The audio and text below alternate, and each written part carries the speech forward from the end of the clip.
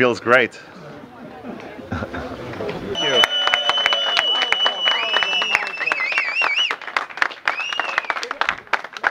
Thank you. I stand here tonight excited, proud, and above all humbled at this monumental victory. I thank God for this wonderful opportunity. This election is and has always been about the people.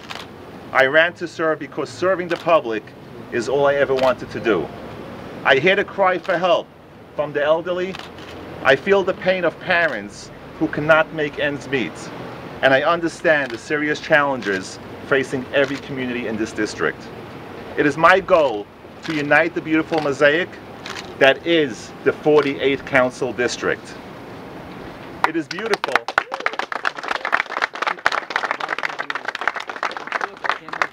It is beautiful to see how many diverse neighborhoods came together to support me and my candidacy and this community and bring us to victory tonight. In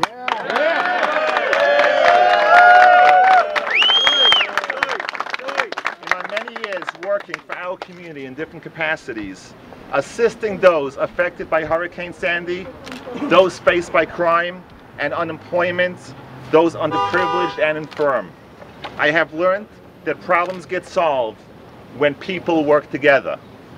I pledge to be the leader who brings all of our communities together to make life better for all.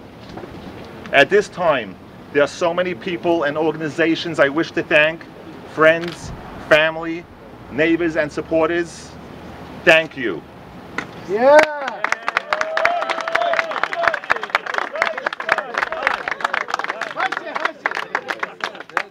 The support of Councilmember Michael Nelson, who has been there. Yeah.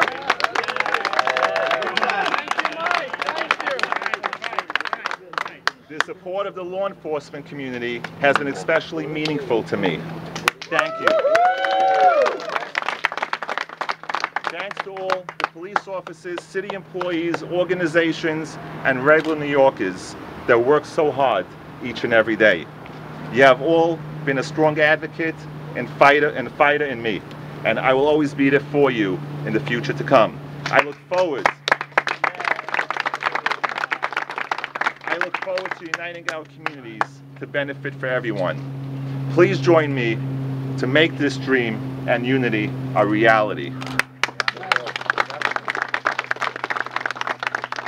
And finally, I want to thank all of you here tonight, my closest friends and supporters. Without you, this couldn't have happened. I count on all of your help as we prepare for our victory on November 5th. Yeah!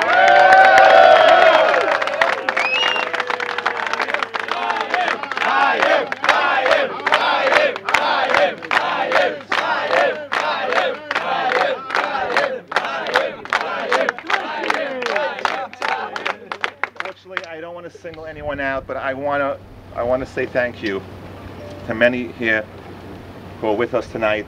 I want to say thank you to the community, the Pakistani community, Bobby, Nasa. Yeah.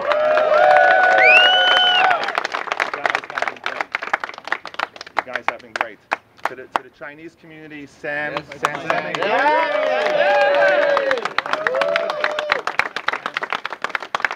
And all my friends, all my fellow employees, my bosses, and my community members. I want to tell you, I don't want to single anyone out, but I want to say a big thank you to my campaign staff. And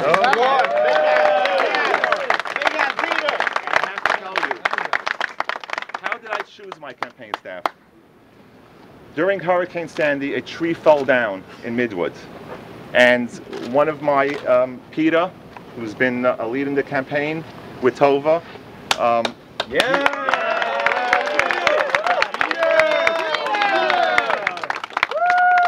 Peter has worked as an auxiliary officer in the local precinct.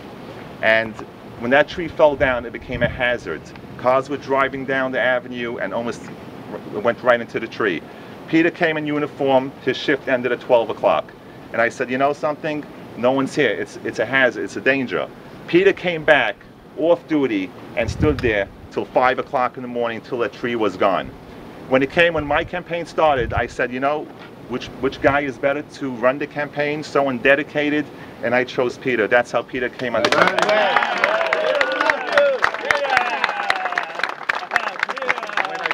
When I first met Peter, he came to my house with Tova. And I said, what better person to have on my campaign, Peter?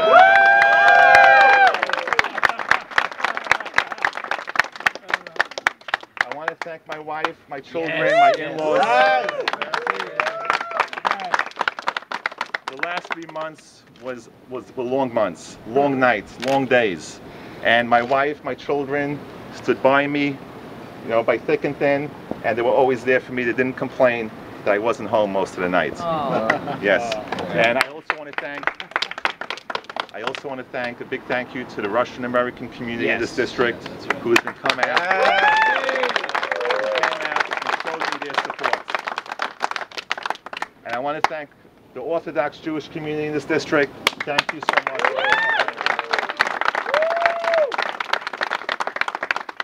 And my treasurer. Being a treasurer is not an easy job. You know, collecting money, I did that in over 2 weeks. That seemed kind of easy. My treasurer, Jill Gade, did an unbelievable job. And the guys that were out there for me from the beginning. When I first started this campaign, they said, you have no shot at this district. You have no chance of winning. I had people that stuck with me and says, no, I'm going to hold your hands. When I felt lost, they were with me from the beginning. They spent nights with me. They spent days with me. When I was sad, they were there for me. When I was crying, they hugged me. And I want to say thank you to Ari Eka, Moish, raise your hand, Moish, Ari Eka, and so many people here, so many people that were with me from the beginning. And I want to say thank you so much. Thank you for being here, thank you for supporting me, and I look forward to making our community better. And I want to take the quality of life and make all those issues go away. Because as me representing you, I will work hard, I will be your strongest advocate, I will be your strongest fighter. And finally, I want to mention a special thank you to Josh Melman, Chaskel Bennett, Liz Chaskel.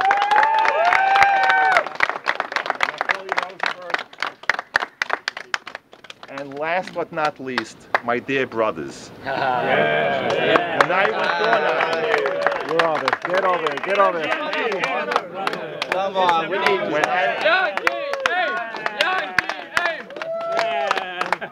When I went door knocking each and every night, it's not an easy task. Especially when people say you're not going to win this district. My brothers stood with me side by side every single night. There was no question what time you need me there. What time will we finish this? There was no questions whatsoever. He was with me from the beginning till the end. I want to say thank you. Thank you. Thank you very much. I'm talking with Councilman Michael Nelson, soon to be former Councilman Nelson. Can't wait. How happy are you to have someone that was working for you for so many years now take over that leadership role? I feel like a proud papa. Chaim is my daughter's age. Could be my son. And he's been that way since he's been working for me. It's been more than a boss relationship with him. Whoa. It's been like a family situation. I fell off a chair one time and I was hurt. My wife called Chaim Deutch before she called 911.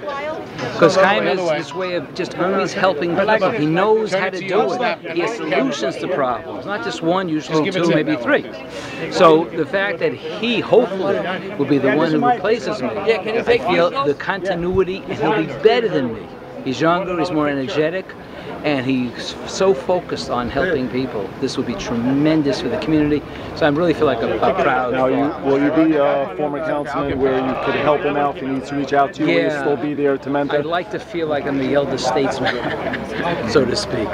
That he consult with me, it'd be my honor, my pleasure, and we'll work out situations and things. There may be some things I actually know that he doesn't know, although I'm not so sure about that. But together, we can really continue to keep this community strong and vibrant and even get better, we hope. Thank you. We've been telling the community for so long now, I feel like a broken record. For those who remember what broken records sound like, saying things over and over again. We need the community to vote. If they vote, our candidates will win. It's just that simple. Watching the roller coaster tonight, 67 votes, 77 votes, Chaim's down, a little more down, a little less down, knowing full well that our community had yet to be counted, slowly watching the votes come in and the numbers start to go up, and then all of a sudden being down 198 votes, and then within a few minutes being up 150 votes, ultimately coming out with a victory as we stand here at this moment in time with 296 votes. 296 votes. So for those 296 voters in the Flatbush community who stood forward and stood up for Chaim Deutch, you didn't just elect Chaim Deutch to the primary so he can run in the general election. You stood up for our community's policing. You stood up for our community sanitation. You stood up for our kids at risk. You stood up for our education. You stood up for our community. And for that, we are all very grateful.